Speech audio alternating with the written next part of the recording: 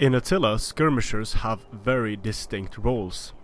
Archers, like the elite Germanic archers, have a high rate of fire and extreme range. They have 200 range.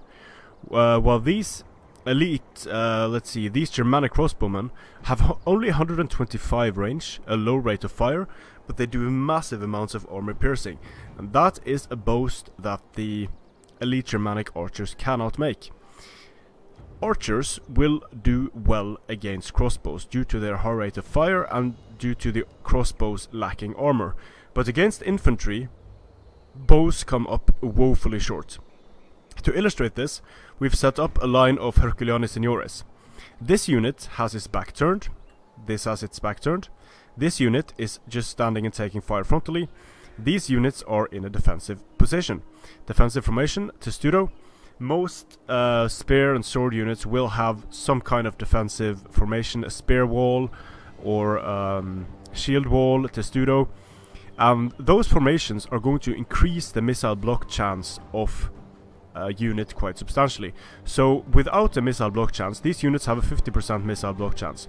And being fired upon in the rear, they're going to get destroyed by crossbows. And these crossbows have a lot of ammo remaining. This unit of archers is going to use more ammunition quicker, and it's going to have a much harder time killing Herculiani Seniores. Keep in mind, I am not using any abilities now. No heavy shot. That could change the results. So the crossbowmen firing into the front are able to kill Herculiani Seniores.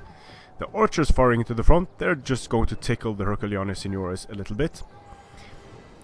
These elite Germanic archers firing into the defensive formation, they're not going to do any damage, and the same holds true for the Germanic crossbowmen.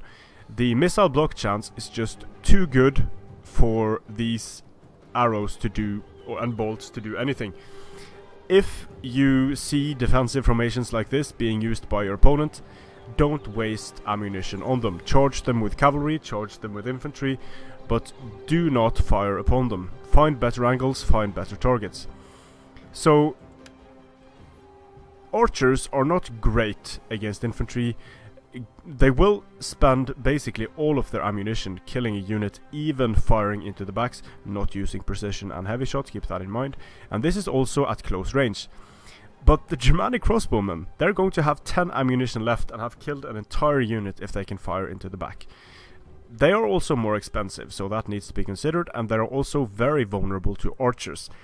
So you can use cavalry or archers to counter crossbows, but firing into the front of units is really only going to be effective with crossbowmen.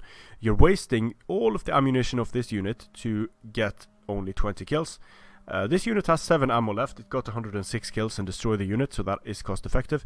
But still, you'll still want to be firing into the unshielded side of units, and you're going to be want to be firing into the backs of units. If not, you're just going to waste your ammo, and this is even more pronounced than it was in Rome 2. There was still this mechanic in place, but since the defensive abilities also increase missile block chance across the board, you're going to be firing at units that have a 75% missile block chance frontally, and that's just going to deflect way too much ammo to enable your skirmishers to do the damage frontally. So in the next video we will look at how well the archers counter the crossbows, but archers overall, they don't tend to do well against infantry, even when using heavy shot and precision shots. They will do better, still not great compared to the crossbowmen. Strength and honor. Oh, by the way, crossbowmen have a much lower rate of fire, so they need more time to get their killing done. Strength and honor.